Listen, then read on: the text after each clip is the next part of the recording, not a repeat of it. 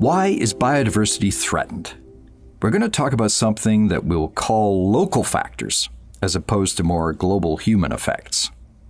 But before we go into some of those, we really need to talk about the fact that the human population is growing fast. In 2014, the estimate was just over 7 billion people on Earth. Human population growth is exponential. The more people you have, the more reproduction you have going on. If you have more reproduction happening, then the curve on a graph of population versus time is going to get steeper and steeper and steeper, to the point where we're looking at about 9 billion people by the year 2050. It was Thomas Malthus in 1798 who came up with the concept of carrying capacity.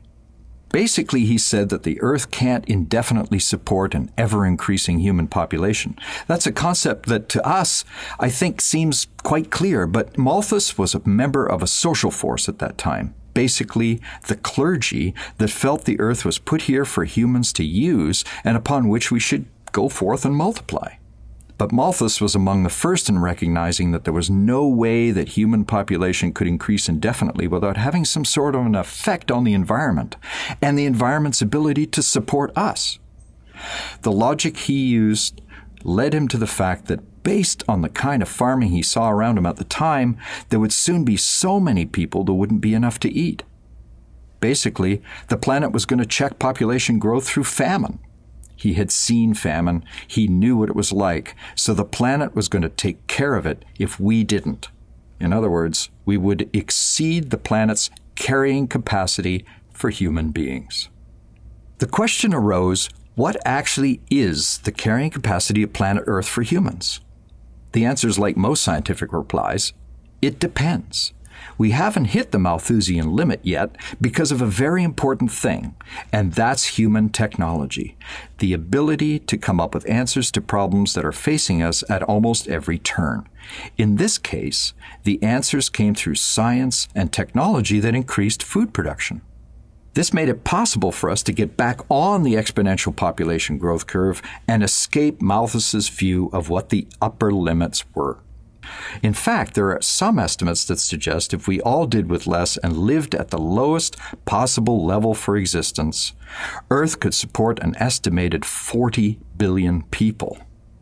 But even if we were able to reach a carrying capacity of 40 billion, it would require sacrifices for all humans on Earth, some more than others. It raises a huge question about the quality of life, which points out what's increasingly becoming the single most important fact about human population growth on Earth today, that the world's wealthiest 16% of the people on Earth use 80% of the available resources. The bottom line here, as I say, is that it's complicated. We recognize that the human population is growing. We recognize that resource utilization is much higher in some countries than in others. But what I really want to do is circle back to our primary objective and examine what this really means for biodiversity.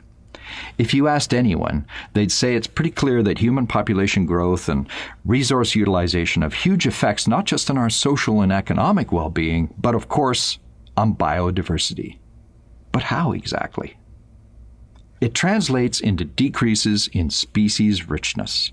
It's primarily through the loss of species richness that our greatest population growth effects are going to show up. If we simplify it, it's as fundamental as no two things can occupy the same place at the same time. That's what we're talking about. If a human is living in a given place, fewer native plants and animals can live there. The details of how human population growth actually affects species richness are only now starting to be worked out. We don't have a lot of data yet. It's a huge, complex problem. One of the pioneering papers on this was published in 2003 by McKee and colleagues. They measured a number of factors in 114 different countries, and what they discovered was that out of all the factors that they looked at, human population growth and species richness were tightly linked.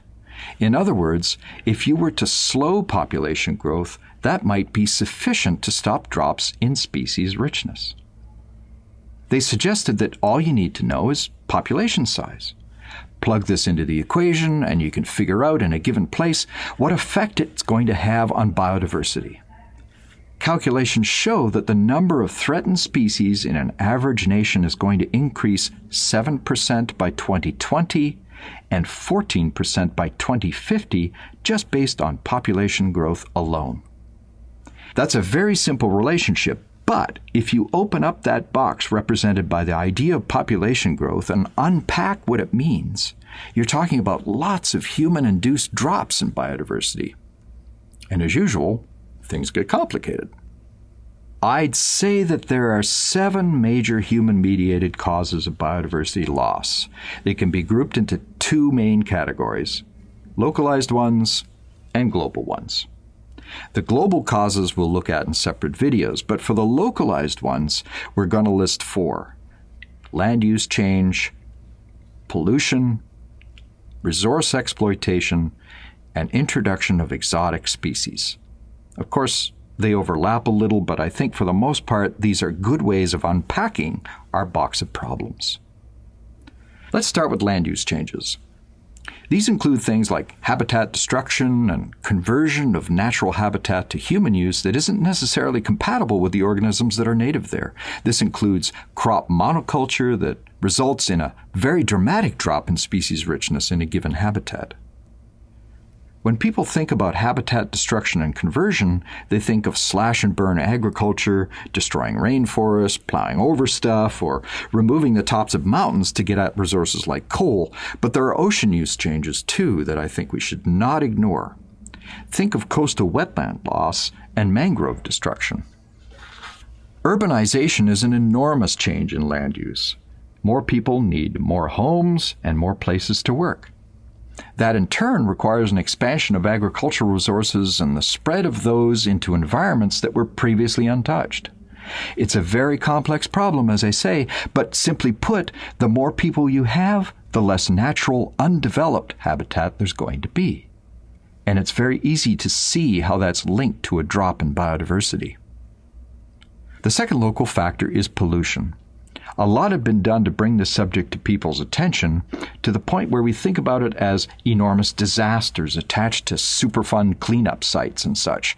But there are other, more subtle ways of polluting the environment which I think are worth thinking about when we talk about drops in biodiversity. For example, the degradation of local habitats through human activities that cause downstream effects, things like the leaching of harmful chemicals from mines into the water table.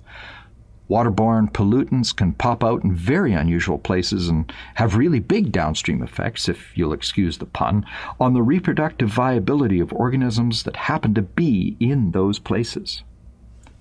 There are also dead zones in the ocean caused by nitrogen fertilizers that wash into rivers. Where the rivers flow into the sea, the nitrogen causes blooms of bacteria which in turn use up the oxygen. Anything that tries to be active in an area where the oxygen is being used up by the bacteria, any oxygen-requiring organism, that is pretty much any animal, for example, is going to have a really hard time of it. These dead zones are now starting to be a little bit better understood, and it's pretty clear that they're growing in size and in number in relation to population growth. Then there's the overall problem of waste disposal. Untreated sewage is a classic problem for biodiversity. It's not just, of course, human waste. It has to do with sometimes bizarre chemistry involved in the high-tech stuff that we're making now. We're talking about chemical compounds, including drugs and PCBs. There are lots of strange molecules that humans are producing and dumping. In some cases, you get these hormone mimics, simple compounds derived from prescription drugs and other man-made chemicals that get flushed into waterways. Hormone mimics act like naturally occurring hormones that control normal development in wild organisms, particularly water-living ones. Hormone mimics can also adversely affect their reproductive organs, and there are many, many, many examples of this kind of pollution, one that people wouldn't necessarily think of. Another one that doesn't immediately occur to people is noise pollution. Birds in cities are reacting to noise levels. So even the organisms that are not being wiped out because of our expanding cities are starting to adapt to an urban environment by changing their behavior and reproductive patterns. And some of them just can't do it. Noise can also be a major factor in marine mammal survival. Evidence suggests that sonar pollution interferes with the health of marine mammals. Patterns of reproduction can also be upset by our introduction of light pollution to places where there wasn't light before. Sea turtle hatchlings can be impacted by artificial light heading toward it instead of the ocean when they hatch out of their nests on the beach. And bird strikes on buildings are greatly increased at night when the lights are left on. Let's look at the third local factor, resource exploitation. This gets to the simple idea that humans are always using things from their environment. We are inextricably linked to that environment, and we use up stuff. We always have. We have to do that in order to stay alive. There are classic ways we use resources like hunting, cutting down forests for firewood and lumber. Where does the biodiversity go then? A big one for me as a marine scientist, of course, is fishing. We talk about the harvest of fish, but it's not really a gathering of what one sows, it's really a straight-up removal of a resource, as much as mining is. There are attempts to control overfishing, but to a large extent we often don't have enough data to know just what a sustainable amount of extraction is until it's too late. Before we were moved to action, for example, the cod fishery had collapsed on the Grand Banks of Newfoundland. Today we have no idea what the long-term effect of huge trawls scraping over the sea bottom will be. Now countries are pushing to fish more in the Antarctic, which is a problem because fish, like most things there, grow slowly in the cold Antarctic depths. The last local cause of reduction in species richness I want to mention is the introduction of exotic species, and we'll talk about those in the next video. So just to bring it all back to this concept of carrying capacity, the emerging message is that if everyone on Earth can manage to do more with less, especially in places where we presently use up relatively so much more, we might be on track towards a more manageable carrying capacity for humans on Earth with a decent quality of life. In our world of finite resources, it's a balancing act between humans and every other species on Earth. And we have to learn to do more with less to keep that natural balance, the natural species richness, the biodiversity that keeps ecosystems and therefore all of nature, including ourselves, healthy.